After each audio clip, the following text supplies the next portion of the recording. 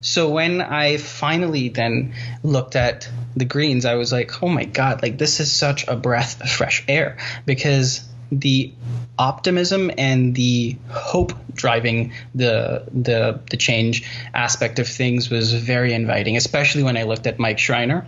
I looked at the GPO way before I looked at the GPC, although I knew more about Elizabeth than I did about Mike. But I looked at Mike's speeches, his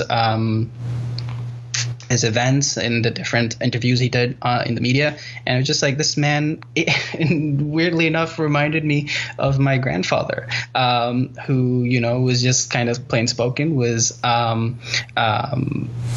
just honest with the people and had a genuine sense of being.